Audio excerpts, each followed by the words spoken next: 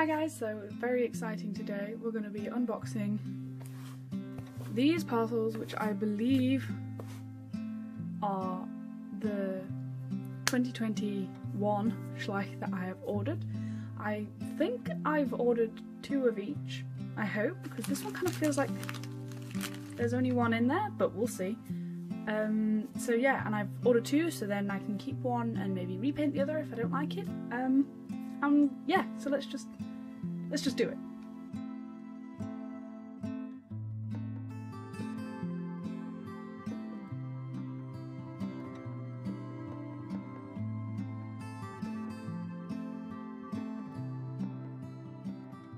Okay, so there seems to be only one horse in here, which is really weird because on the packaging, on the receipt, it says 2, but clearly there's only one. So I'll have to look into that.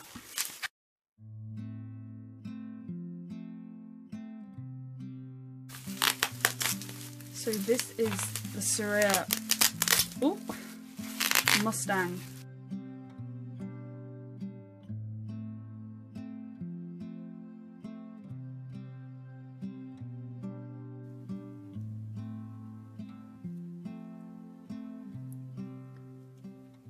Oh wow, that's new. So I think I'll open them all and then I'll share my thoughts about them afterwards. Okay, so my camera stopped working, but this is the German riding pony gelding.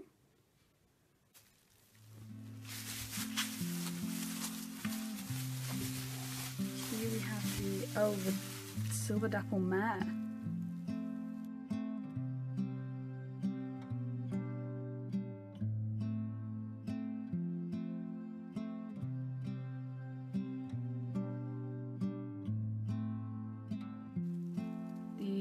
Pura Raza Española Stallion.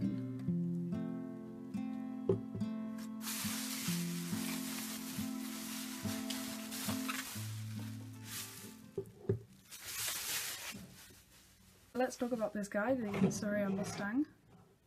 And I like him. I felt like it was a bit of a shock when I opened it because he kind of felt more like a collector kind of model.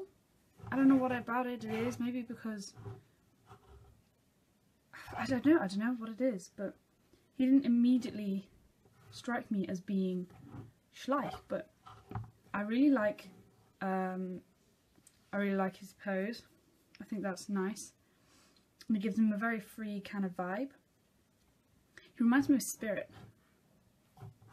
Great film. If you've not watched it, you definitely should. The paint job and the shading, I'm gonna stop messing with him now, is pretty good.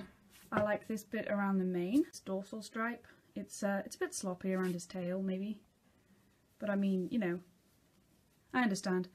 I mean, the Cameroon Stallion is pretty small, but this guy is of Schleich proportions. He's a bit longer than I feel. Actually, saying that, he's literally the exact same length. Okay, never mind. He's fine. He's good. Yeah, I quite like him. In terms of texture, he's quite solid. I mean, his legs are a little bit bendy, maybe. Maybe this is just a new plastic they've got. I think his tail is really, his mane and tail I think are really great. I think there's definitely an improvement in this model in his mane and tail in some of them. So yeah, I think whoever designed this guy did a good job. Definitely one of the more realistic of the newer models.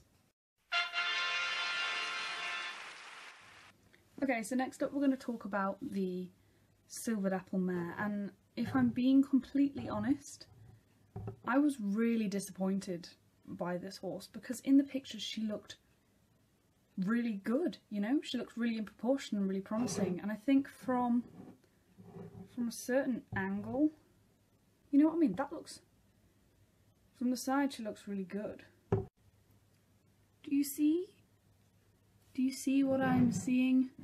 If I put her next to Twilight, the 2004 Lipizzaner Stallion, do you see how she's leaning?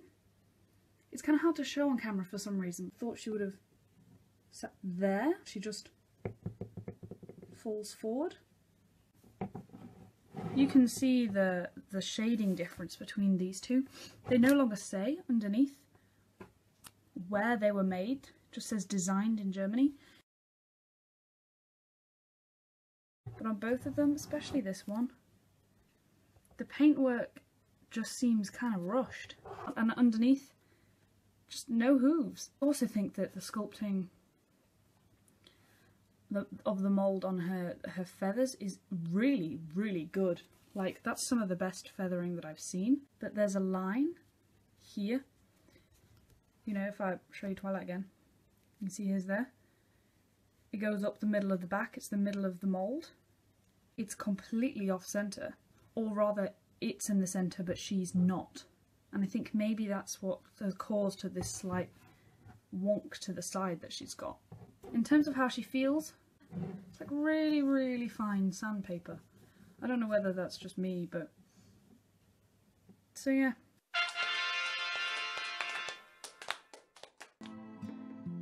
Okay, so I think I'm going to leave that there for this video because I've been going into quite a lot of detail with my thoughts and stuff. So tell me what you thought of these two models and I'll see you in the next video where we'll do the next two.